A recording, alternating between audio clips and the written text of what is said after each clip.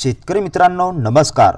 पंतप्रधान शेतकरी सन्मान निधी योजनेचा तुम्हाला तिसरा हप्ता मिळाला नसेल तर हे काम नक्की करा। चला तर पाहूया सविस्तर बातमी। प्रधानमंत्री किसान सन्मान निधी योजनेचा तिसरा हप्ता शेतकऱ्याच्या बँक खात्यात जमा होऊ लागलेला आहे। त्या अंतर्गत 12 सप्टेंबर पर्यंत 70,24,333 शेतकऱ्यांना 2-2 हजार रुपयांचा शेवटचा हप्ता मिळालेला आहे। योजनेच्या पहिल्या टप्प्यात असे बरेच शेतकरी आहेत ज्यांना पूर्ण पैसे मिळालेले आहेत। जर तुम्हाला तिसरा हप्ता मिळाला नसेल तर आपल्या क्षेत्रातील कृषी अधिकाऱ्याशी संपर्क साधावा।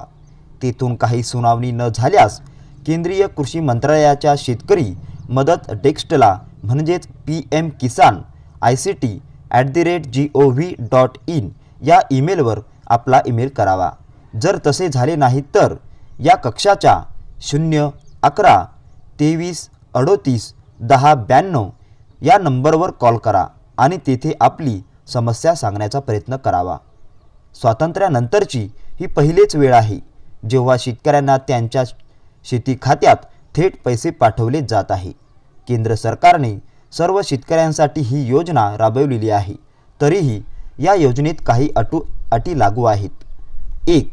खासदार, आमदार, मंत्री आणि महापौरांनी शेती केली तरी लाभ मिळणार नाही।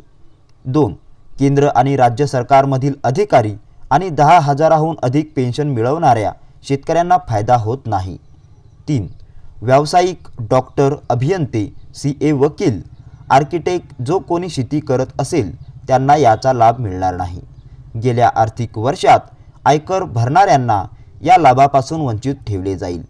केंद्र आणि राज्य सरकार मल्टीटास्किंग स्टाफ वर्ग चतुर्थ गट D कर्मचाऱ्यांना याचा लाभ मिळणार आहे। तर मित्रांनो, तुम्हाला ही माहिती आवडली असेल तर आपल्या व्हिडिओला नक्की लाईक करा आणि अशाच शेतीविषयी रेग्युलर माहितीसाठी आपलं महाराष्ट्र माझा YouTube चॅनल नक्की सबस्क्राइब करा आणि सबस्क्राइब शेजारील बेल आयकॉन दाबायला विसरू नका, जेणेकरून तुम्हाला नवीन अपडेट नक्कीच भेटत राहील। भेटूया मित्रांनो पुढच्या व्हिडिओमध्ये।